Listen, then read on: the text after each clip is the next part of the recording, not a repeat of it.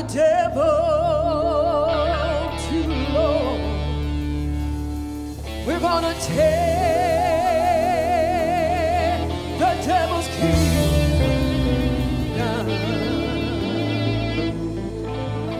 What he said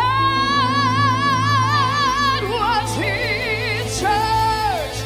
It's been ours all along. Right now we're gonna tear the devil's kingdom down. Let's go up, going up to the high place. Let's go up, going up to the high place. Let's go up, going up to the high place and tear the devil's kingdom down. Let's go up, going up to the high place. Let's go up, going up to the high place. Let's go up, going up to the high place and tear the devil's kingdom down. You know, we gotta be strong. We gotta be bold. We're gonna tear the devil's kingdom down. We're gonna reclaim everything the devil has stolen. We're gonna tear the devil's kingdom down. Let's go up, going up to the high place. Let's go up, going up to the high place. Let's go up, going up to the high places. Tear the devil's kingdom down. We're gonna pull down their altars. Yeah. We're gonna tear down the walls. We're gonna raise up a banner of righteousness and declare that Jesus is Lord of all. Let's go up, going up to the high places. Going up to the high places. Let's go up, going up to the high places. Tear the devil's kingdom down. I said, we're gonna tear down the altars. We're gonna pull down the walls. We're gonna raise up a banner of righteousness and declare that Jesus is Lord of all. Let's go up. Going up to the high places. We're going up. Going up to the high places. We're going up. Going up to the high places. Tear the devil's kingdom down. Hallelujah. I like to quote this scripture. For the weapons of our warfare are not carnal, but are mighty through God to the pulling down of strongholds, casting down imagination and every high thing that exalts itself against the knowledge of God, and bringing into captivity every thought to the obedience of Christ. You're armed and you're dangerous if you're a child of God with His Word in your heart. Hallelujah. See, I've got the helmet of salvation on this morning. I know that I'm saved. The devil tells me I'm not, and that makes me shout because he's a liar. Amen. My heart is covered with the breastplate of righteousness. I've been to Calvary's cross, and I don't walk in my own righteousness, but I'm covered with the righteousness of Jesus Christ through His finished work and His shed blood. My loins are girded about with truth, and that holds everything together. Truth, hallelujah. You can't just be sincere. You might be sincerely wrong, but Jesus said, ye shall know the truth, and the truth shall make you free. Then He said, I am the way, the truth, and the life. Without the belt of truth, you've got nothing to hang your sword on. Amen. My feet are shod with the preparation of the gospel of peace.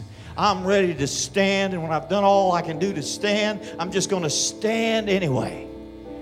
I'm raising the shield of faith this morning because the fiery darts of the evil one are directed at me and directed at you. Hallelujah. But I know in whom I have believed, and I am persuaded that He is able to keep that which I have committed unto Him against that day. And you better look out, devil, because I'm pulling out the sword of the Spirit, which is the Word of God, sharper than any two-edged sword, piercing to the dividing of joints and marrow. Hallelujah. And and soul and spirit, and is a discerner of the thoughts and intents of your heart.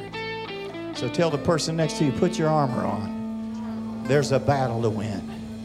Hallelujah. Even as Josiah tore down every altar and every high place, this morning we are victorious in Jesus' name. You gotta be strong. We gotta be bold. We're gonna tear the devil's kingdom down. We're gonna reclaim every child, every lost young person that's gone away. We're claiming them in Jesus' name. If you're here this morning and your heart's full of doubt, God's going to arrest you by the power of His Spirit. We're going to reclaim everything the devil has stole in our high schools and our colleges, middle school. We're going to tear the devil's kingdom down. Come on now. Let's go up. Going up to the high places. Going up. Going up to the high places. Let's go up. Going up to the high places. We're going to tear the devil's kingdom down. We're going to tear.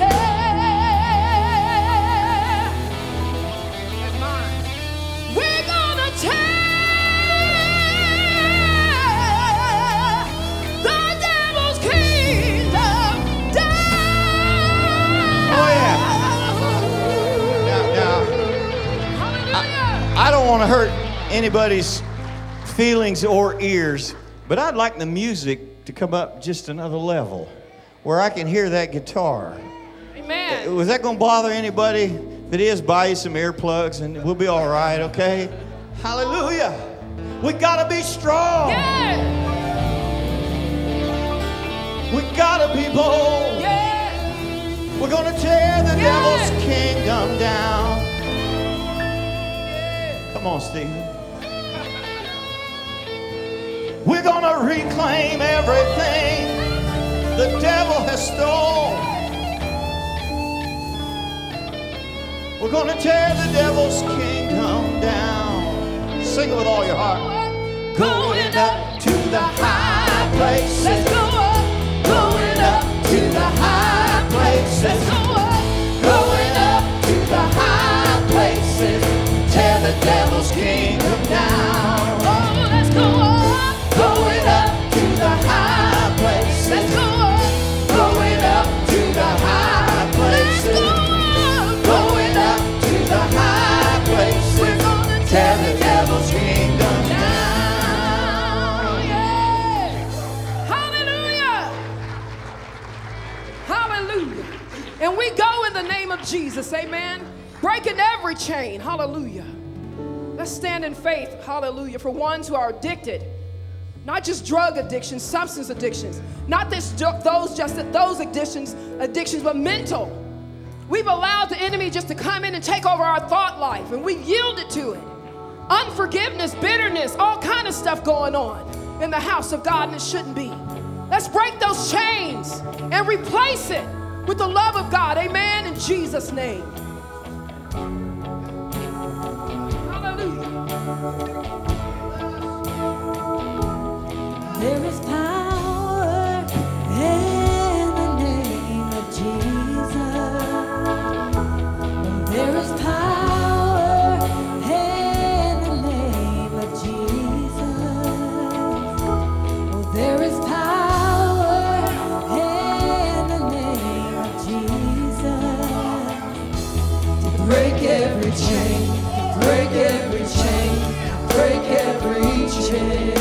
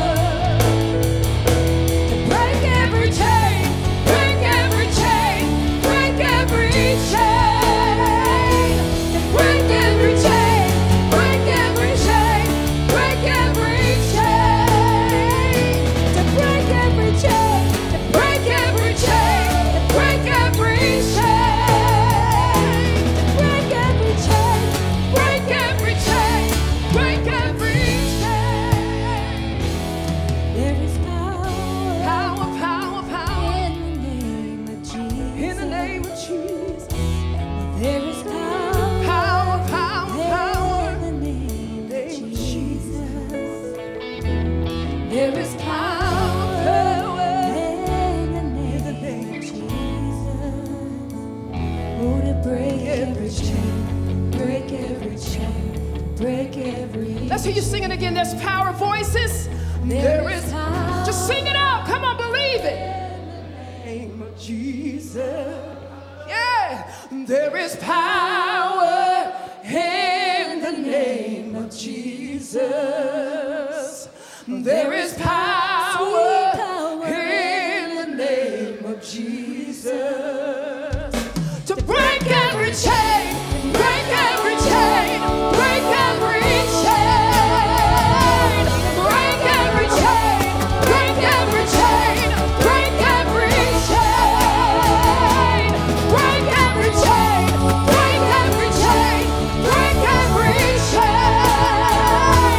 break every chain, break every chain, break every chain. Power, power, power, power, power. Hallelujah, power, power. Oh, power, power. Hallelujah.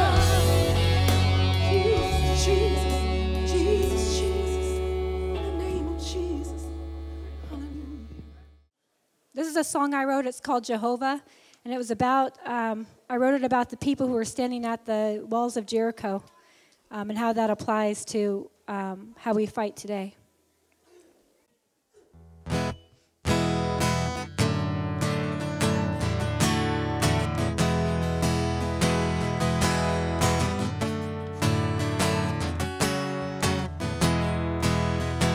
Here we stand gazing at this wall. We must believe and give God a roll. For only by His power, His mercy and grace, well, these walls will fall, and we will sing to God the praise, singing Jehovah, Jehovah, Jehovah. For the Lord is good and true. Yeah, the Lord is good and true. Our God can do mighty things. We've heard them all. From folding back the seas, great waves, to making manna fall. Now on the brink of promise, we must carry it through. So march and shout for what we know is true, singing Jehovah, Jehovah, Jehovah.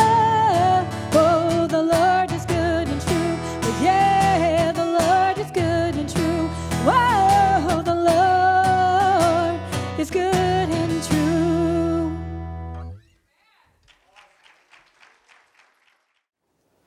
I have a simple subject this morning. If you have your Bible, turn to John chapter 21. And Jesus says, "Follow me." We'll sing, "I have decided to follow Jesus," and we talk about following Him, but sometimes we want to follow Him along the shores of Galilee and hear Him teach, and we want to follow Him to where He heals the sick and multiplies the loaves and the fishes, meets the needs of the people. But if you're going to really follow Him, He said this, "If any man would come after me, let him deny himself and take up his cross daily and follow me." Are you willing to follow Him to Gethsemane? Are you willing to follow Him to the whipping post? Are you willing to follow Him to Pilate's hall? Are you willing to follow Him to Calvary and say with the Apostle Paul, "I am crucified with Christ, yet I live. But not I, it's Christ that lives in me. And the life that I now live in the flesh, I live by the power of the Son of God, the faith of the Son of God, who loved me and gave Himself for me." Our culture has become so self-centered and so entertainment-minded that church has become another entertainment venue. And we shop from church to church to see which entertains us the most. I don't need to be entertained this morning. I need to be committed to following Christ. And believe it or not, if you study the Scriptures, you're no more committed to Christ than you are His body, His people. Amen? Oh, I want to serve God, but I just hate the church. Now, just walk up to Christ and say, I love you, Jesus, but I hate your bride. You think this was my idea, this church thing? No, upon this rock I will build my church. You know, you'd have no New Testament letters if it wasn't for local church. No missionaries would be sent. There'd be nowhere to put the fivefold ministry. The fivefold ministry was put in the church. So just in case you thought it was some preacher's idea, understand that this is what there'd be no, how about church discipline, huh? God is telling us we need the body of Christ. Are you still willing to follow Jesus? And as you know, John chapter 21 is dealing with Peter after the death, burial, and resurrection of Christ. This is within the 40-day period when Christ is appearing and speaking to so many and showing Himself alive to over 500 at once. And you say, well, Pastor, you really believe that? Absolutely. These people gave their lives after seeing the risen Christ. If they'd have made it up, they wouldn't have given their lives for it, would they? And I thought about how that as I look at John 21, it's reminiscent of Luke chapter 5 when Peter first meets the Lord and Jesus comes upon the lake and gets ready to preach and the crowd presses in against him and Jesus turns to Peter and asks to borrow the boat and he gets into the boat and just sets out a little bit from the land so he can speak and the water will amplify his voice to the crowds gathered there and the crowds can't press in upon him and crush him to where he can't even speak to all of them and he begins to teach and preach and Peter's wore out. He's been up all night long fishing. And now here's this rabbi from Galilee keeping him there to listen to a sermon. And then when the sermon is over, Jesus says to Peter, now let's cast out your nets for a catch. Go out into the deep. And Peter's like, I've toiled all night. I know more about fishing, you know. And I'm paraphrasing now. You're a carpenter, okay? I'm a fisherman. He didn't realize who he was at that point. And Jesus said, but Peter says, nevertheless, at thy word, I'll let down the net. And he does. And there's such an abundance of fish that they can hardly deal with the catch. And Peter does something that to me is just like I'd probably do. I mean, get this. He's a roughneck cussing fisherman, not really well educated. And he doesn't expect this rabbi to select him as a disciple. And he gets down before him and he says, depart from me, Lord. I'm a sinful man.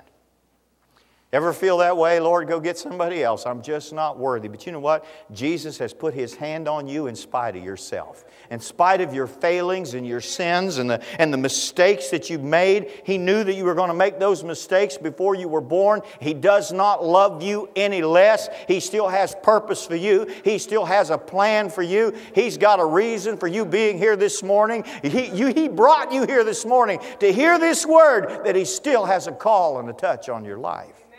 Peter will spend the next 3.5 years following Jesus. Sometimes saying the right thing and sometimes saying the wrong thing.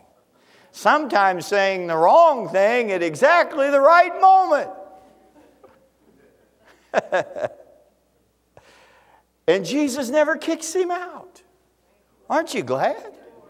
I mean, it blows my mind that on the Mount of Transfiguration, when he's selected to come up with just 2 others and witness Jesus being transfigured in his raiment as white as snow and he's so white, brilliant light shining out of him because he is the light of the world. Somebody said, oh, was that a miracle for Jesus to be? No, the miracle was that he could take all that glory and wrap it up and look like a normal human. Just a little bit of who he was shining through. And the law and the prophets appeared with him, Moses and Elijah, because he was about to fulfill it all on the cross.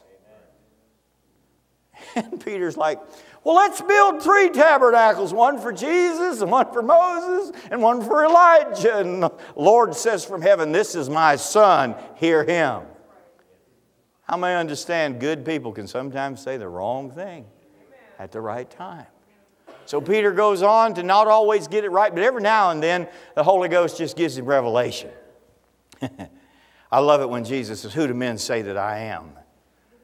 Oh, some say you're John the Baptist risen from the dead. Some say you're Jeremiah or Elijah or one of the prophets. And he looks at him, who do you say that I am? That's an important question. No question more important than that. Amen. Peter said, thou art the Christ, the Son of the living God. And he said, blessed art thou, Simon Bar-Jonah, for flesh and blood has not revealed this to you, but my Father which is in heaven. I'm giving you kingdom authority because you know who I am. Your authority, your keys is knowing that Jesus is King of kings and Lord of lords, and there's none like him. Amen. So he says right things and he says wrong things. He has little disagreements with other disciples. Can you imagine putting a tax collector, a scholar, fisherman, farmers, zealots, just put them all together in one mix and let them travel together all the time? I can see Jesus sometimes saying, don't make me stop this camel. Huh? Say, oh, Pastor, didn't they just walk around with halos and get along? Let me tell you something. Only thing righteous and holy and super about any saint in the Bible is his connection or her connection with Jesus Christ. They're all just as human as you and I are. And one of them had really gotten on Peter's nerves, at least for the 7th time that day. I know that. Well, how do you know? Because he says to Jesus, how many times did you say I had to forgive my brother in one day? Oh, you've never felt that way. You know the answer. 70 times 7. Can you see him? And so he follows Jesus, but he's not perfect. He walks with him. He talks with him. He hears his voice. And you know what? The key is not his perfection. The key is he loves Jesus. Jesus has transformed his life, and through him, he's going to change the world. He's going to transform the world. And so, even though he's imperfect, he keeps on following. Can I advise you this morning, whatever mistakes you might have made this week, don't ever quit following Jesus. Whatever stumbling you might have had, don't ever quit following Jesus. Stay close to him. Don't let the devil tell you, well, now, he's done with you. They wind up in the upper room. And they're having a discussion about who's going to be the greatest. You know the story. Because whoever was the servant should have been at the door washing the stuff off their feet. Now, I mean it too. They didn't come together with clean, perfumed feet and go through a ceremony here. They'd been walking through Jerusalem where people were leading sacrificial animals to the temple and riding donkeys and horses, and they were wearing sandals. Yeah, that's right. And Jesus takes off his rabbi's robe and his tallit, and he girds himself with a towel like a slave, and he washes their dirty feet, including Peter. And these feet are going to run away from him in just a few hours, including Judas, whose feet would carry him to the high priest to betray him. And Jesus says, one of you, he says, if I, your Lord and Master, have washed your feet, you should wash one another's feet. You need to be servants to each other. And the night goes on, and Jesus says, one of you will betray me tonight.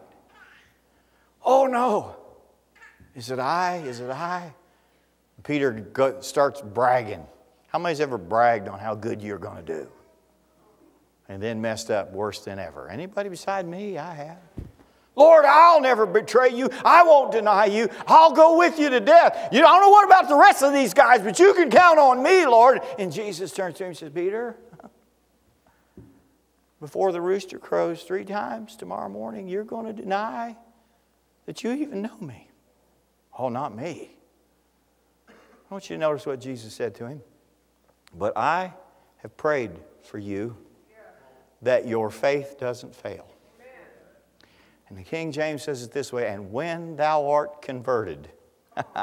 You don't get real conversion until the blood is shed and the Holy Spirit comes. Amen? When thou art converted, strengthen your brethren. Lord, I won't deny you. Most of you know the story, but I just want to touch on a few points. Peter's full intention was to be faithful to Jesus till the end. His heart, Jesus said the spirit is willing, but the flesh is weak. But there began to be a digression. He's struggling in his mind now. Jesus has said, you're going to deny me, but you're going to get straightened out. He prayed that his faith wouldn't fail. Aren't you glad that if you've got the faith to believe He can forgive you? He could have forgiven Judas if Judas's faith hadn't failed. Don't you believe there's that much power in His blood? And so Peter travels with them down across the Kidron Valley. And Jesus begins to spend the night in prayer. And as he agonizes and weeps, he begins to sweat till it becomes like great drops of blood. And Father, if you're willing, let this cup pass from me. The disciples are bewildered. They're perplexed. It's been a busy week from the triumphal entry into Jerusalem to the rejection by the elders and leaders, to Him casting out the money changers. They're so tired. And even though they try to stay awake, they fall asleep. You see, Jesus went a little further. Peter and John, James a little closer, but yet He's still travailing in prayer on His own. And He comes back and He wakes him up and said, can't you watch with me just 1 hour? Watch and pray that you enter not into temptation. Finally, lights are coming in the distance, the torches, the soldiers, the horses, Judas in the lead. Peter wakes up. How many know how confused you can be when you first wake up and you haven't had much rest? And all of a sudden, he sees the soldiers coming to arrest Jesus. And he said, in his mind, I said I would fight. I said I'd defend Him. I'm going to do it. And he pulls his sword. You see, he wasn't listening. He was sleeping when he should have been praying. So when the enemy attacked, he becomes confused. He pulls that sword, and Malchus, the high priest's servant, is there, and he slices off his ear, and Jesus says to him, put away your sword! For those who live by the sword will die by the sword. And now he's confused. How many's ever done what you thought was the right thing? And the Holy Spirit would say, no, that's not how you should have handled that. And the confusion causes him to drop back. Jesus heals Malchus, and they rush away with Christ, and disciples run, and Jesus commanded that they release the disciples, and Peter's in total confusion, and he's like, I thought I was doing the right thing. I was trying to defend His honor. I was trying to keep him from being arrested, and yet He rebukes me, and now he's confused. And some of you are right there this morning. You tried to do right, and it just turned out wrong, and you're confused.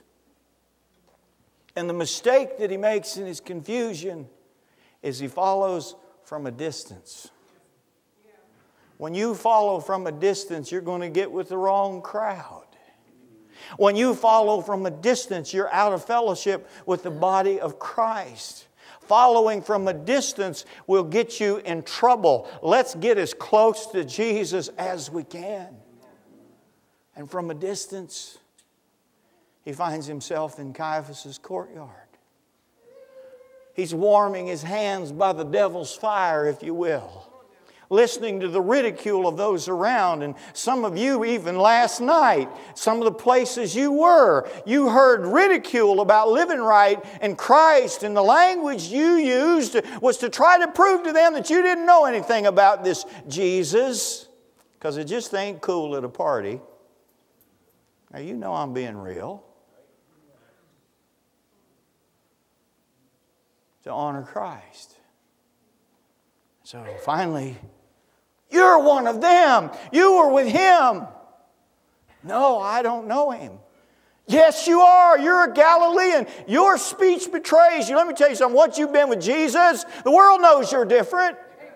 You go try to act like Him if you want to. You're not going to fit in. Jesus has left His mark on you.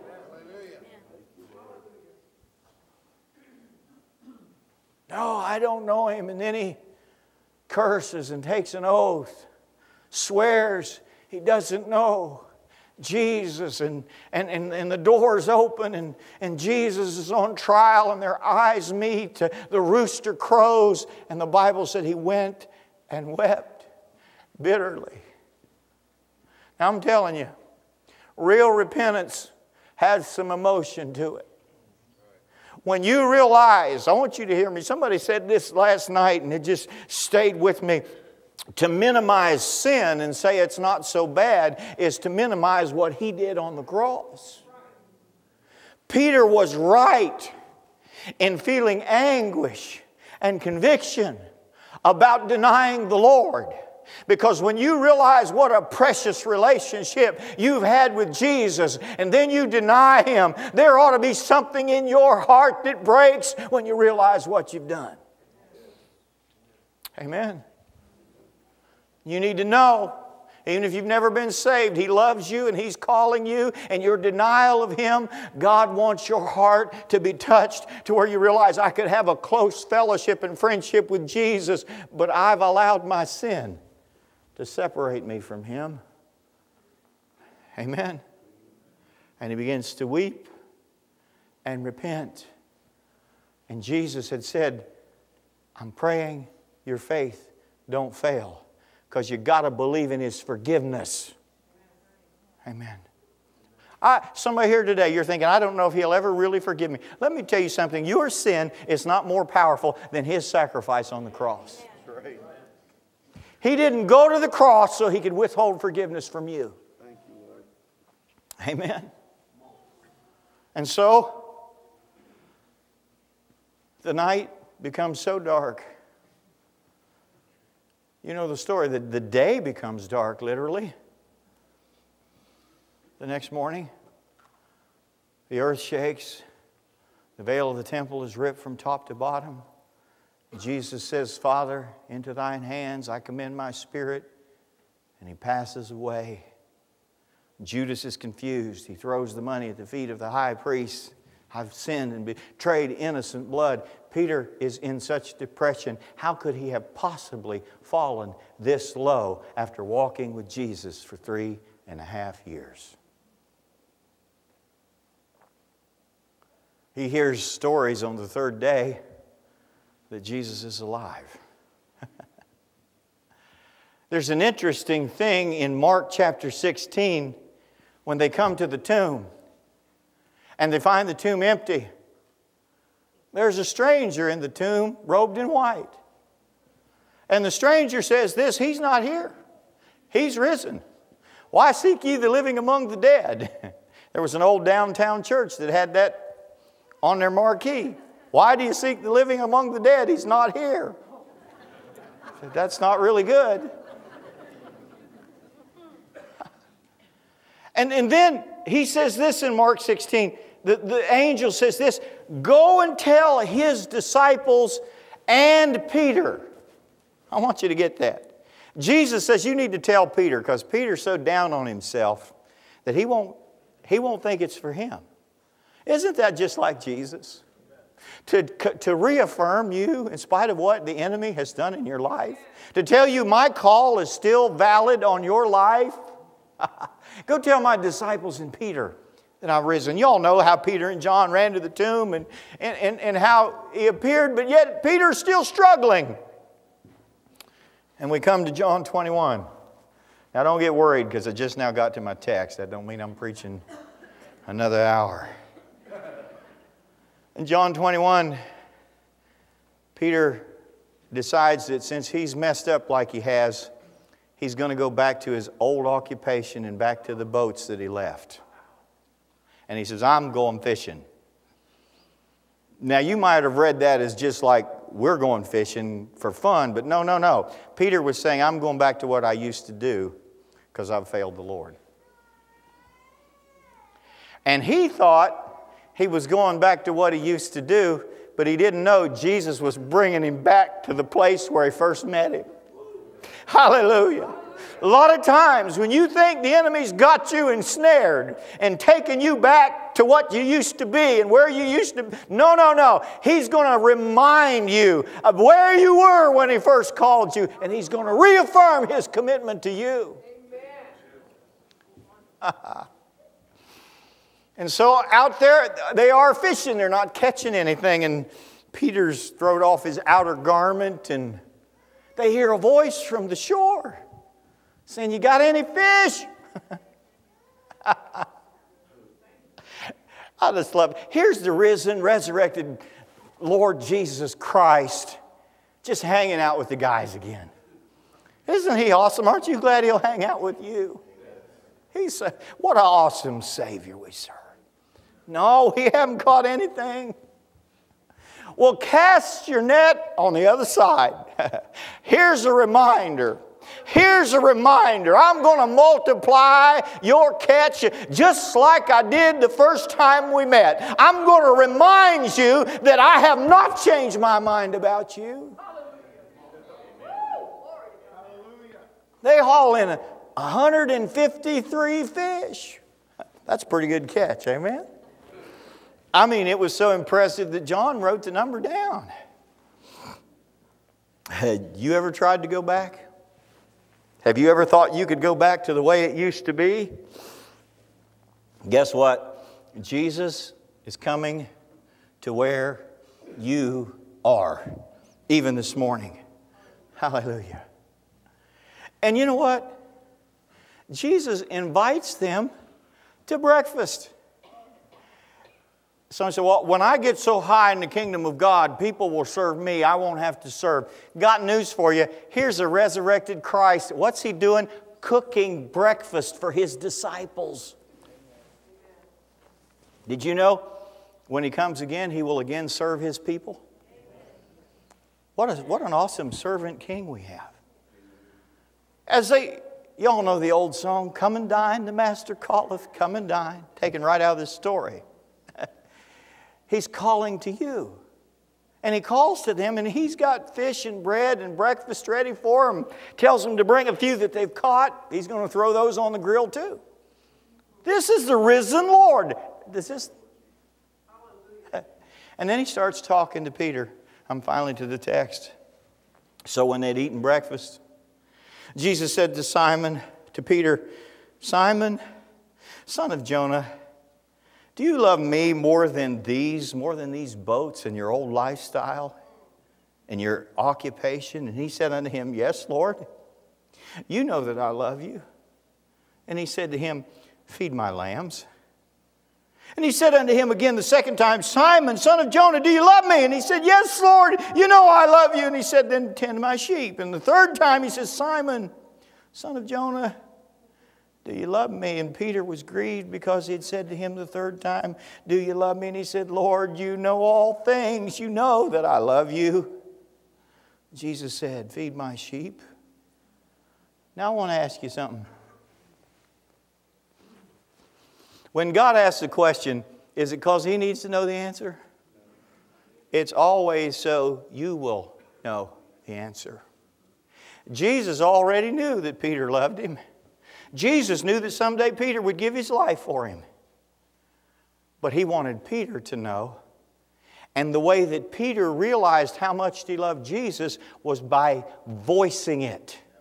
You see, there's something about confessing with your mouth the Lord Jesus. Whew, hallelujah. There's something about why do you praise? Why do you speak out loud how awesome He is? Is He some egotistical God that needs to be told how awesome He is? No, you're some finite person that needs to speak about His awesomeness, to speak about His grace, to speak about His love, so faith will arise in your spirit.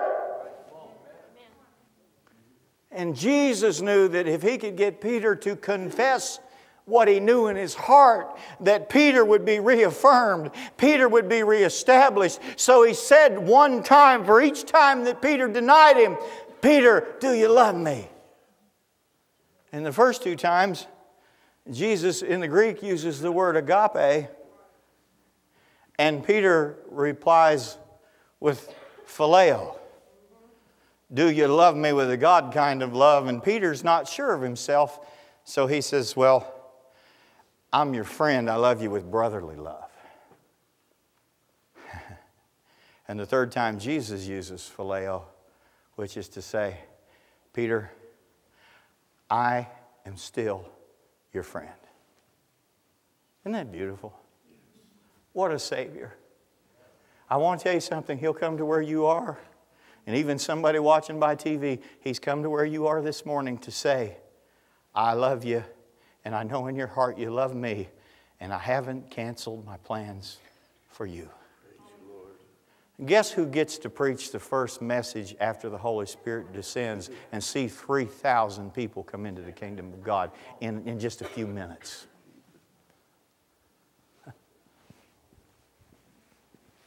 He loves you this morning. So, well, Lord, and Jesus says, you know how you're going to show me that you love me? You're going to be good to my people. You're going to understand that, well, you know, now I know I struggle with this, that God is first, family second, ministry third. But there are times my family needs to see me sacrifice for my God. Amen. Ask David on the way back to Ziklag, had he not stopped in pursuit of his family, to rescue his family, he stops to do kindness to an enemy that helped invade the village. And in his stopping, even in his grief, to minister to that hurting person. Isn't that incredible? Is the secret of his family being saved. Wow. If he'd have said, you know, and I would have probably done this. I'd have probably said, I ain't got time to fool with no Egyptian that was in on the raid. I'm done. I got a family to rescue. He'd have never found them. I know I'm on a different subject. I'm teaching on that this month over here at WVCU, so it sneaks in there. But Peter, if you really love me, you got to minister to my family, my body, the sheep, the lambs, those that are hurting, those that have needs. You can't love Him without ministering to His people, because you love Him when you obey Him. Peter's heart was touched when Jesus asked him the third time, do you love me? But I want you to notice that there's a conclusion here. Jesus says to him, feed my sheep. Most assuredly, I say to you, when you were younger, you girded yourself and walked wherever you wished. But when you're old, you're going to stretch out your hands, and another will gird you and carry you where you don't wish. This He spoke, signifying by what death He would glorify God. And when He had spoken this to him, He said to him, say it with me, follow me. Right back the first thing He said. Isn't that awesome? You say, well, Pastor, what is that? Is he saying that Peter's going to get so old and feeble that somebody else is going to have to clothe him and dress him and lead him around? No, Peter never did get old and feeble, never did get feeble like that. He was still, as far as I can tell, when He was crucified, He requested to be crucified upside down because He wasn't worthy to die as Christ. But you know who the another is that's going to lead you and clothe you and guide you and take you where you don't want to go? It's the Holy Ghost. You did it all your way. But when you get older, you're not going to do this your way. Somebody else is going to guide you. Somebody else is going to clothe you in righteousness. Somebody else is going to take you where you wouldn't want to go. You know why? Because you're going to follow me. Stand with me. The Holy Ghost is saying to somebody this morning, I haven't changed my mind about you. Follow me. If you turn now to 1 Peter chapter 5, listen to what the seasoned old veteran of the gospel who never ever again denied his Lord says. The elders who are among you I exhort, who am a fellow elder and a witness of the sufferings of Christ. And also, he didn't stop with just the sufferings, a partaker of the glory that will be revealed. Feed the flock of God which is among you, or shepherd the flock of God which is among you, serving as overseers, not by compulsion, but willingly, not for dishonest gain, but eagerly, not as being lords over those entrusted to you, but being examples to the flock. See how this feed my sheep has reverberated in his spirit through the years, and he's passing it on before he leaves to those that are under him? But being examples to the flock, and when the chief shepherd appears, you'll receive a crown of glory that doesn't fade away. Likewise, you younger people, submit to your elders. All of you be submissive one to another, and be clothed with humility, for God resists the proud, but He gives grace to the humble. Therefore, humble yourselves under the mighty hand of God, that He may exalt you in due time. Read this with me. Casting all your cares upon Him, for He cares for you. Jesus is saying this morning, do you love me? Be good to my people. Do what I've called you to do. But most of all, follow me. Because you can't follow me without being close to me. Don't follow from a distance this morning. Just come on up here if God's dealing with your heart. Some of you just need to reaffirm your commitment to the call. Because He's calling you to feed His sheep and to minister His grace to a lost and hurt and dying world.